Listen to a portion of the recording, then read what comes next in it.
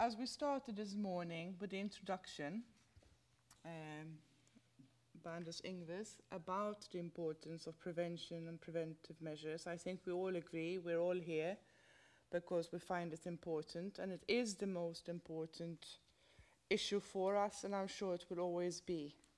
However, I think, at least with my years in the industry, started to realize that one size does not fit all. I think we will have to start and find different preventive measures for different kinds of player populations. We have the mainstream, non-problematic, presently non-problematic person who we would like to enjoy their gambling, so we need to, and for them, the most commonly used voluntary tools might be enough. Then we have at-risk players, and those we need to identify and possibly find better measures for and tailor-made measures for today than we do today. And also, we do have no doubt people who are problematic gamblers who might come to us with a problem gambling behavior already or develop it meanwhile, and we need to identify these and help them to stop gambling. One of our newer projects, in fact it's so brand new I can't give you a lot of details at this point in time. Had we done this a week later, I would have been. The thing is, we have now started, we have built a big data analysis team.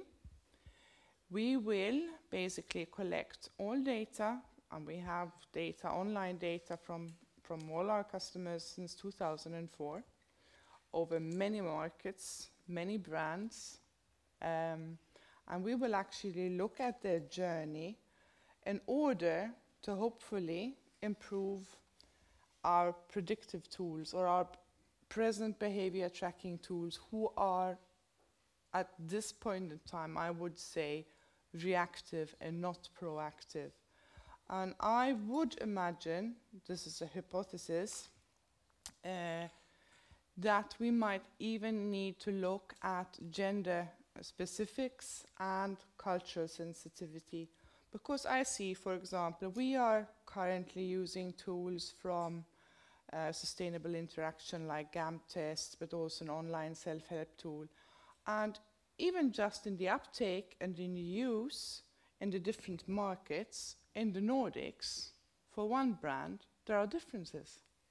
And we can't quite explain them, and that would be, to me at least, interesting to know as well why and how can we improve things, because they have exactly the same placement on site, so it can't be those reasons. Further, interventions on various levels. We have, through new technology and due to the fact that live chat is now about 65% of all our customer communication, we are reaching our customers and they are communicating with us on a much more personalized way than through email, which go back and forth. And they tend to be more straightforward, and it's easier for us to follow up on signals in their communication.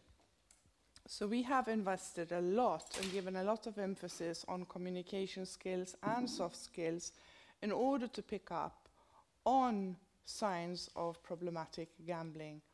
And as was pointed out by Per Karlberg, we have found the question to customers about their gambling, in the sense that, do you know how much you have deposited? Do you know how much you lost the last week? To be a very poignant one.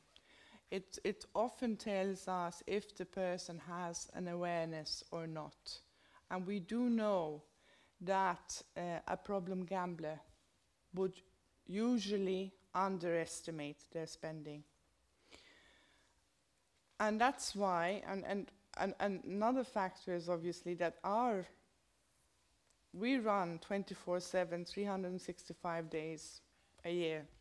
So we find it extremely important to have accessible and highly trained customer-facing personnel available in all modalities 24/7 as well.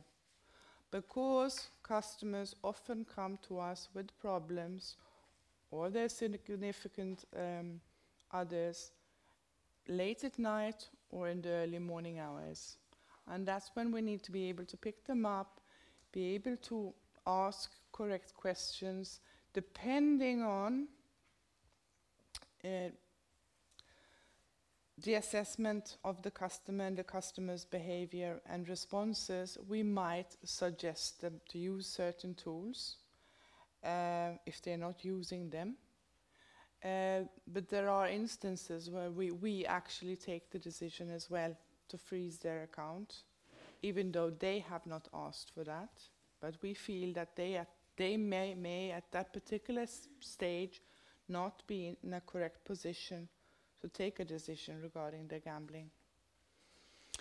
As well, something that we are very dedicated to is the support and debriefing of our staff following difficult customer cases.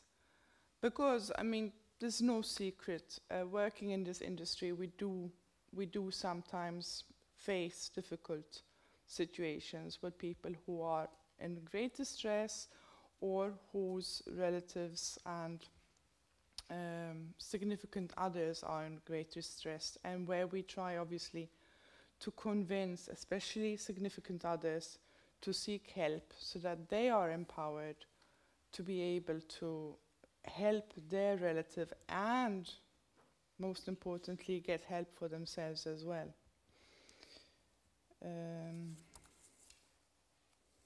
And I think, yes, that's really what I had to add. Thank you. Okay.